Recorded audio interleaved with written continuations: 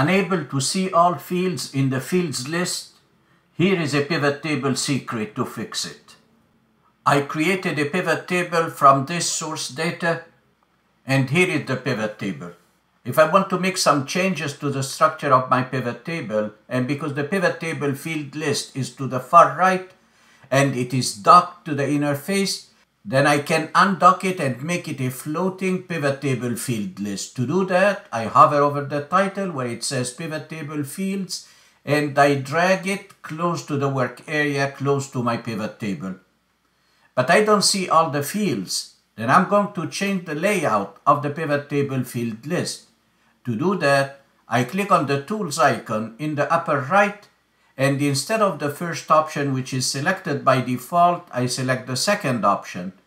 And now I can see all the fields. And even if my pivot table is created out of the data model and I have multiple tables, I have more room to accommodate for all fields. To the right side, I have the 4 drop areas. I can resize my pivot table field list by dragging, and I can dock it back in place by double-clicking on the header. Want more pivot table tips? Check out other videos in this series, and don't forget to like and subscribe.